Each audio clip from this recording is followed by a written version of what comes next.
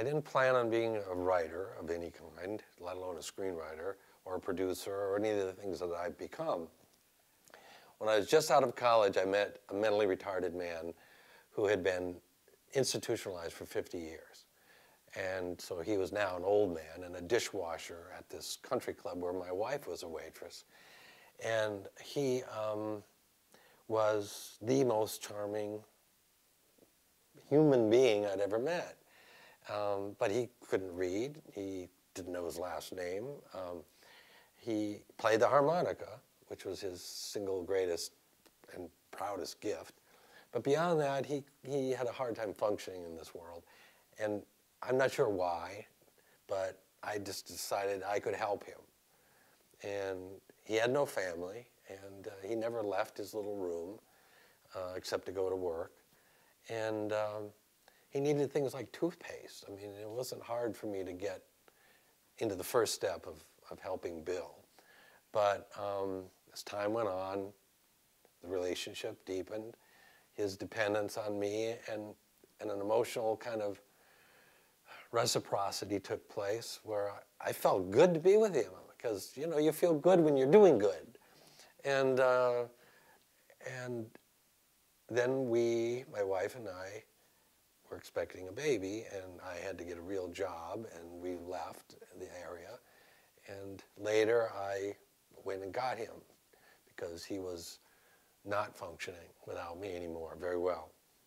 So I, in effect, kidnapped him. I guess that's what the state said I did, because he was the state had authority over him, and I wasn't in the same state. So, but I did that because I knew that he would have a better life, you know, with us. And we moved him and set him up in his own little place, and he made a job for him, and he had a wonderful life. And one day I just decided to kind of write this down, I guess for posterity or my future grandchildren or something, whatever, I didn't know. And I gave it to friends, and they passed it around, and one day I got a call from a network in New York saying they wanted to do a movie about this. And the next thing I know, we're making a movie, and the next thing I know, I've won an Emmy, and the next thing I know, I'm doing the sequel, and the next thing I know, I'm doing a lot of TV, and then I decided my first feature film would be in this same pool from which I've drawn all this good luck and understanding of the human condition. And that was Rain Man. And Remember Sunday is in that same vein. You know, it comes from that same pool. It's not one person with an injury, it's two. And that's the healing myth, as it's referred to sometimes, that, you know, there's different kind of damage that people sustain.